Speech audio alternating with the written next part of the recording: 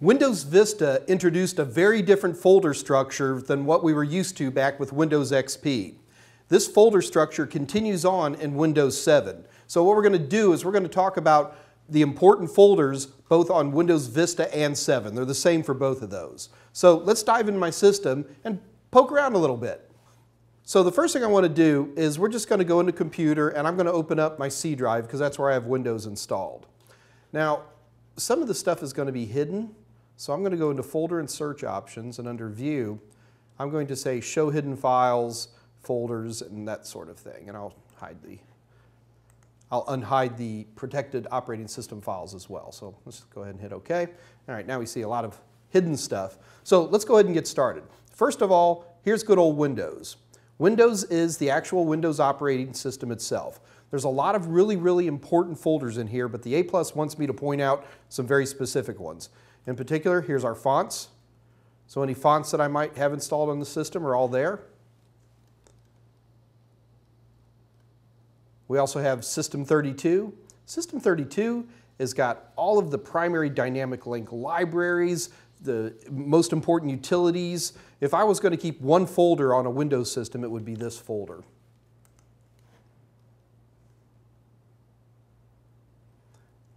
We also have offline web pages. If there's any web pages that I'm running and I want to be able to look at them when I'm not hooked to the internet, I can store them all here.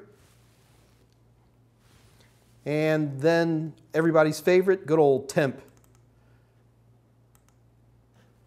I need administrative access to get into here. And in here are all the kinds of temporary files from installations, from all kinds of different stuff that for the most part can probably be deleted. And these build up over time and then we delete them. Okay, so that's the Windows folder. Let's go back to the root of the C drive and let's talk about a few things. Now, first of all, you'll see Documents and Settings here. That's not real Documents and Settings. That folder is simply there as backward compatibility with Windows XP applications that are looking for that. When we're looking for the individual users, we go to the Users folder. Now, underneath all of these Users folders, we're going to have, I actually have two users installed, Fred and Mike. Then we also have, by default, a public user, and this is what's exposed for anybody who wants to access the machine in the public. And then we have default. Default, I'll go ahead and open this one because it's as good an example as any.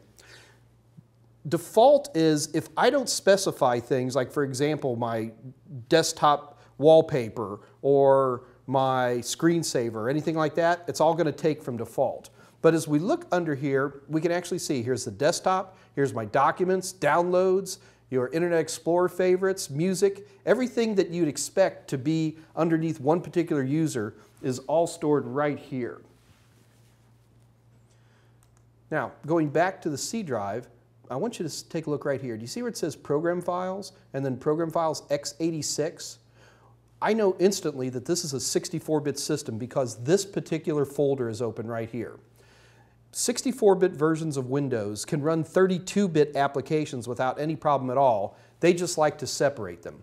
So Program Files x86 is where all my 32-bit programs are installed. And regular program files, this is where all my 64-bit programs are installed. The A+ exams really push you knowing where these important folders are, and you really should. It's important to understand where things are being stored so you can find them.